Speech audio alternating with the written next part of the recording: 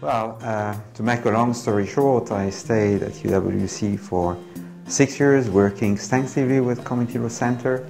That was for me a wonderful opportunity to engage at that time with the constitutional drafting process, and then I moved to transitional justice, and I can say that it changed my career because the topics I'm working on still today are coming from that time when I was engaged with Community Law Center. But not only Community Law Center was a source of inspiration for me, but it also helped me to see how the law can be helpful in concrete situations.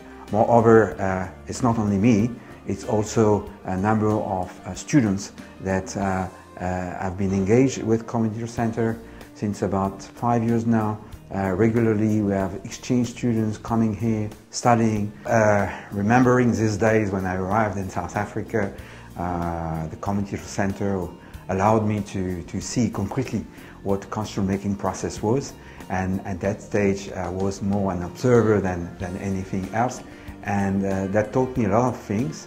I would say that starting from that story, I've been involved today in a number of constitutional making process overseas.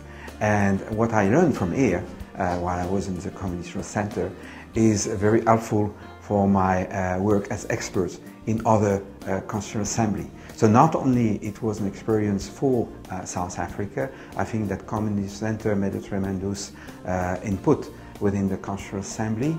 I worked for the last 3 years in Tunisia, and I don't know how many times I actually quoted the South African experience as being the experience in which the participation, the openness of the process was there, and I think that that helped other countries to see that they could overcome their deadlocks and to end into a positive way.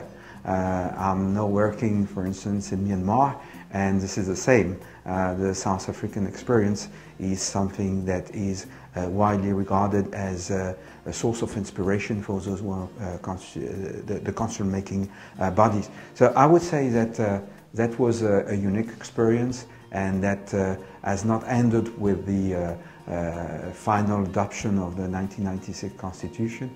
This is something that really spread out of the borders, and I'm looking forward to see other members, new students, doctoral students, to take the follow-up of what we did here in '95.